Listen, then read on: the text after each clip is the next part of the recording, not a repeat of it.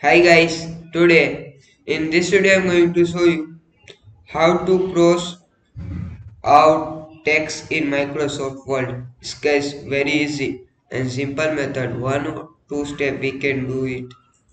First, here you see search bar option is available. Click on it and here you type Word and press enter. And here a blank document. Click on it and here you type your text. Make a big size you can see properly.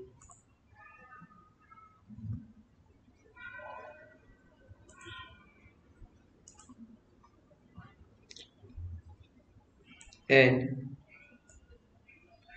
copy all, select all. Here you see option stick to. That's it guys. Here you see. This way guys we can do how to cross out text in Microsoft Word. Please like, share, comment and subscribe my channel for latest update. Please comment this video useful or not.